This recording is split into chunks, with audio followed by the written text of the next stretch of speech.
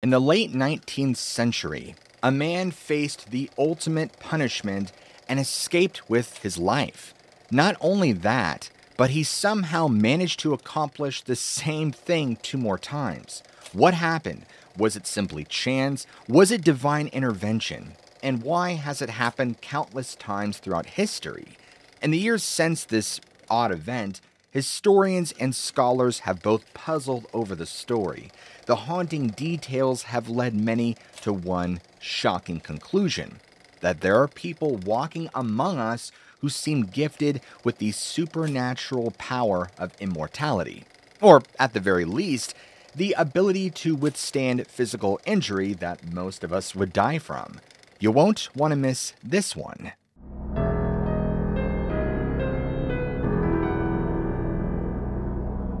In 1883, 32-year-old Englishman James Barrie made a decision to leave the Bradford police force. But it wasn't really that much of a career change. Instead, he just moved into a different arm of law enforcement. He became an executioner, a career move he was dying to make. Clearly, this was a grim move, but John didn't have much of a choice. He had a family to feed. He needed a job. Besides that, he had learned a lot of the ins and outs of being an executioner from his friend William Marwood, the previous person who had held the job as executioner for the British state. It was dark stuff, but it was a living. James's initial job application for William's position was rejected, but he was tenacious and kept applying until finally he was granted the post of executioner. His first job came with 3 things: an advance payment, a ticket to Edinburgh, and a stipend for room and board. And so James prepared for his trip up north to hang 2 men at Calton Prison. But the night before his departure, he suffered a disturbing nightmare. He was standing at the gallows, ready to hang a man, but each time he pulled the lever, the gallows failed to open. For someone just starting his job as a hangman, it was a troubling dream, one that would plague him for years afterward. Little did James know it wasn't a dream, nor was it a nightmare. It was a prophecy. But it didn't come true right away. James's first job went off as planned. In fact, it was the beginning of a celebrated career. Over the years, James Barrie would become one of England's most famous hangmen, refining the process into more humane methods of execution. As England's first literate executioner, he even wrote a lengthy memoir about his years of serving as a British state hangman. But James Barrie's career as an executioner would be overshadowed by a strange series of events in late 1885. That was the year that he would meet the man they could not hang. Late the year before, a body was discovered in a residence at Babbacombe Bay, right near Torquay. The corpse was badly beaten, and its clothes had been soaked in lamp oil and set on fire. The victim was Miss Emma Whitehead Keyes. Well, there were 3 primary suspects. One was the servant who discovered Emma's body, Elizabeth Harris. The other was Emma's cook. The third was Elizabeth's half-brother, a young footman by the name of John Lee. This 19-year-old servant would soon become famous as the man who couldn't be killed. But let's not get ahead of ourselves. Slowly, it became apparent that the cards were stacked against John. For starters, he had a criminal record as a petty thief. Not good. In fact, Emma had only hired John because he was Elizabeth's sibling and he needed a job. Today, John's record wouldn't be that big of a deal. But times were different back then, and there was some evidence pointing to John. Granted, it was all circumstantial and pretty flimsy, but it was there. Some of John's clothes were stained with blood. John had been seen loitering around the pantry just before the fire broke out, and law enforcement discovered an empty can of lamp oil there. But John maintained his innocence. While he couldn't account for the empty oil can, the blood, he said, was his own. He had cut his hand breaking a window to let out the smoke from the fire. What's more, officers who arrived at the scene found John in tears, crying over and over again, "I've lost my best friend." If he had really killed his employer, it would have made much more sense to flee the scene of the crime. Given the time period, the fact that he was the only man in the house at the time was damning evidence, especially when combined with the blood in the empty oil can. On top of that, the prosecution argued that Emma had just cut his wages in half a few weeks earlier, giving him a possible motive, and so John Lee was found guilty of murder. But he swore that they had the wrong guy. Moments before the sentence was announced, John declared, "I am innocent, the Lord will never permit me to be executed." And then the judge spoke the words. John Lee was to be hanged for the murder of Emma Whitehead Keyes. The murder happened in November, so it wasn't until early the next year that the trial was complete and the execution scheduled. So John was forced to languish in a cell in the meantime. During his imprisonment, several people visited him, including a chaplain in the night before his scheduled execution date of February 23, 1885. They asked John why his half-sister hadn't come to his rescue. Well, John simply shrugged. He said, "Elizabeth Harris could say the word which could clear me, if she would." This simple statement later led to many people proposing an alternative killer. You see, rumors had begun to circulate that Emma had actually caught her servant girl in a compromising situation, let's say with another man on her property. Emma objected to such immorality in her house. An argument ensued, and Elizabeth struck out at her employer, accidentally killing her. That girl has got a good right hook. Elizabeth and her lover then staged the crime to implicate John Lee, including planting the empty oil can in the pantry. But it made no difference. It was too late. John was going to hang the following day. Later, it would come out that the night before he was scheduled to hang, John Lee had a dream exactly like the one that tormented James Barry.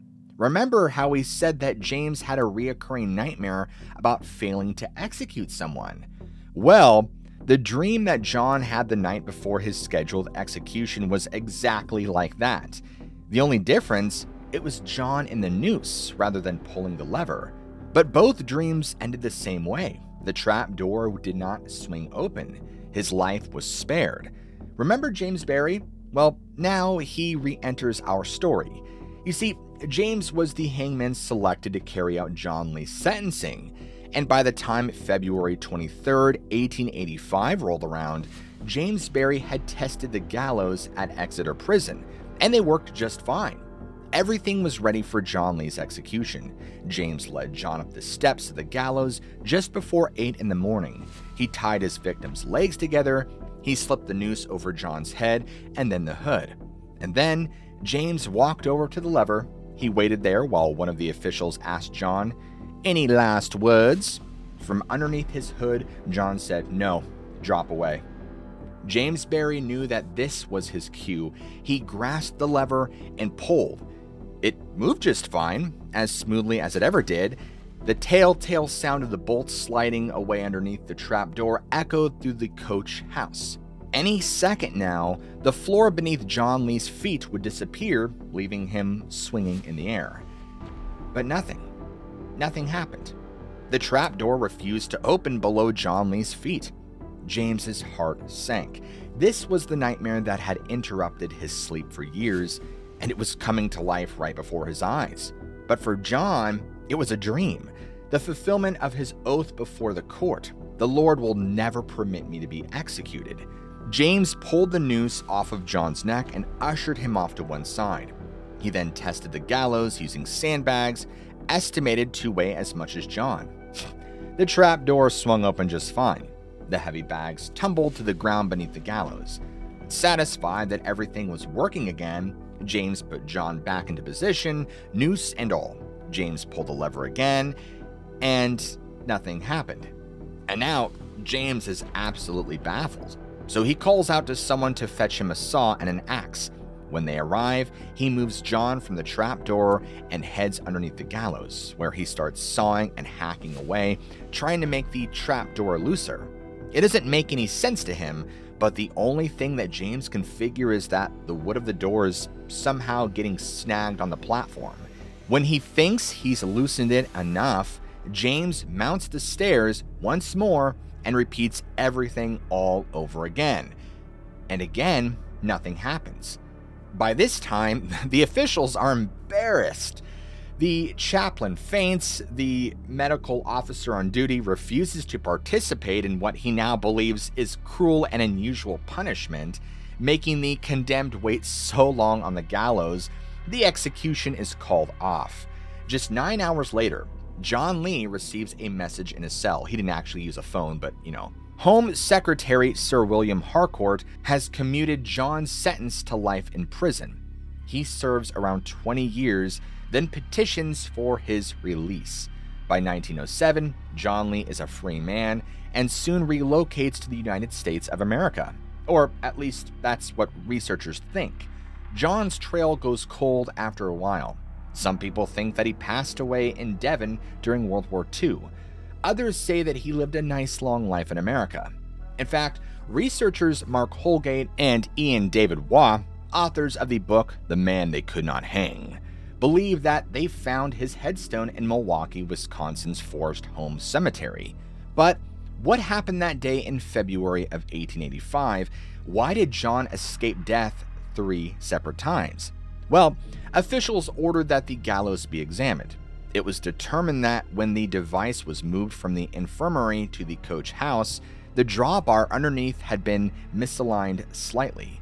This caused the hinges on the trap door to seize up and fail to swing properly. But if that's the case, then why did the sandbag test go off without a hitch? And why did both the executioner and the victim dream about the exact same scenario beforehand? That, combined with John Lee's oath in the courtroom and the strong indication that he might have been innocent, all points to the possibility that his life was spared by supernatural forces. Here's the thing. John Lee wasn't the first person who seems to have been rescued by divine intervention. In fact, the exact same scenario unfolded 82 years earlier in Australia. In 1803, a local troublemaker named Joseph Samuels was arrested for the murder of a police officer in Sydney, Australia. Like John Lee, Joseph was arrested through purely circumstantial evidence. You see, the policeman had caught a pair of thieves in the process of stealing a desk filled with money. When he was apprehended later, Joseph's pockets held the same coins that had been confiscated earlier by the murdered policeman. And so Joseph was arrested. Of course, he swore that he was innocent. He said that he had won the coins while gambling. What's more, several witnesses stepped forward to vouch for the fact that Joseph had not only been miles away at the time of the murder, but was also incredibly drunk when the officer lost his life, and in no shape to do any such thing. As in the case of John Lee, none of this satisfied law enforcement. Instead, they arrested both Joseph Samuels and his suspected accomplice, Isaac Simmons. Since they had been unable to force Joseph into a confession, the police thought they might be able to coax one out of Isaac by having him watch Joseph's public execution. When the day came, Joseph was brought to the noose in a horse-drawn cart. Unlike in John Lee's execution, there was no trap door to worry about this time. The executioner had Joseph stand up on the cart, drape the noose over his head, and when the time was right, the executioner was to give the driver of the cart a command at which the horses would take off, leaving Joseph Samuels to hang. Well, Joseph was permitted to address the crowd that had gathered. He admitted that he had indeed been the one who had stolen the desk, but he had not murdered the policeman. That act was actually carried out by Isaac. And then Isaac went berserk. He began shouting, trying to drown out Joseph's testimony, but the crowd had heard enough. They began shouting for Joseph's release and for Isaac to be put on trial. But in the commotion, one of the guards accidentally jabbed one of the horses. The animals took off, leaving Joseph swinging back and forth in the noose, gasping for his life. But it was over in the blink of an eye. The rope snapped. It seemed like Joseph's life had been spared. The crowd was growing rowdier by the second, but the official in charge of the proceedings ignored them. In short, he had been given a job today, and no last-minute claim of innocence was going to make him abandon it. So while the other officers kept the crowd at bay, the head of the operation sent someone for a new rope and called the wagon back around. After the noose was made, they strung Joseph Samuels up again. By now, Joseph is only half conscious. He barely has any idea of what is going on. He can't even stand up anymore, which means that the rope is too short. So a barrel is fetched to go on the cart for Joseph to sit on. He can barely sit upright, so he doesn't fight at all, and he doesn't say another word. He just sits there, waiting for the horses to take off. This time, the process goes off without a hitch. The horses bolted, the barrel tumbled, and the rope went tight. For a few moments, Joseph's death looked absolutely certain, and then the rope began to unravel. Just a few heartbeats later, it was loose enough for Joseph's feet to barely make contact with the ground. Not enough for him to stand, mind you, but enough for him to summon the last bit of his strength and push up against the tightening of the noose. And now, the crowd is absolutely convinced that they're watching a miracle. Some divine force is intervening to keep an innocent man from dying, and they just grow more and more unruly, calling for Joseph to be cut down. And eventually, he is, but not because the crowd wants it. The official overseeing the execution needs another new rope. A third, brand new noose was put around Joseph Samuel's neck. The horses took off yet again, and again the hanging failed. The rope broke just above Joseph's head. Although his neck took quite the beating and he was wheezing from exhaustion, he was still alive. The official had had enough. He wasted no time. He hopped on his horse and rode straight to his superiors at the governor's office, where he reported the entire incident. Although skeptical, the governor immediately pardoned Joseph Samuels. So what happened here? Although the execution had been canceled, officials were curious as to the cause. They examined all three nooses and concluded that none of them showed any signs of tampering. In fact, the third rope, remember it was brand new, showed itself capable of supporting up to 400 pounds. Other experiments left everyone equally perplexed. All three of the ropes were made up of 3 multi-cord strands, but even when 2 of these 3 had been cut, the ropes still supported the entire amount that they were tested for, meaning that none of them broke during the tests, even when significantly weakened. But everybody who had been in attendance that day swore that each of the ropes that had broken did so effortlessly, almost like they had been severed with a giant, invisible pair of scissors. Eventually, Isaac Simmons was hanged for the murder of the police officer. As for Joseph Samuels, despite the amazing rescue he had managed to pull off, he nonetheless returned to being a criminal, and soon wound up serving time in Newcastle. From there, he and several other inmates made a daring escape attempt in a boat and were never heard from again. While most researchers assume that they likely drowned, I like to think that he and his buddies capitalized on Joseph's miraculous good luck and somehow managed to survive. Although John Lee and Joseph Samuels are the most famous people to survive their hangings, looking back a little further offers a few more examples. Some of them even managed to go through a successful execution process, only to emerge unscathed. In 1650, 22-year-old Anne Green was working as a servant in the home of Sir Thomas Reed. Well, one thing led to another, and she became pregnant with the child of Sir Thomas's grandson. She had no idea. In fact, she only learned the truth when she lost the child at 18 weeks. In a combination of shock and terror, she covered up the tragedy. When officials learned about what happened, they charged her for murder under an unfair, archaic law, saying that she had concealed the pregnancy. Even though the loss of her child had not been her fault, and midwives testified at the trial that the child was too young to have survived on its own, Anne was sentenced to hang in the courtyard of Oxford Castle.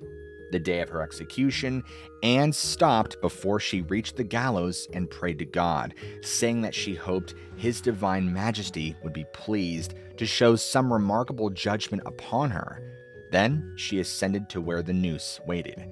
She turned and addressed the crowd, speaking of, in her words, the lewdness of the family wherein she lately lived. She then reasserted her innocence, and the executioner placed the noose around her neck. The floor gave way, and Anne dropped.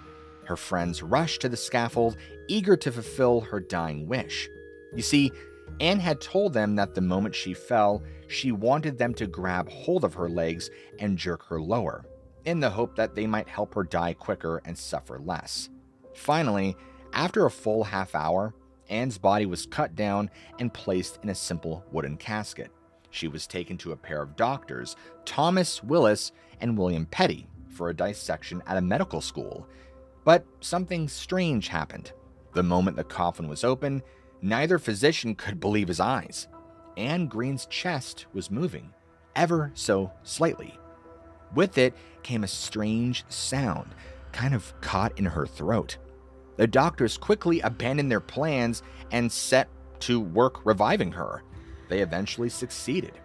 Anne was able to speak after 12 hours.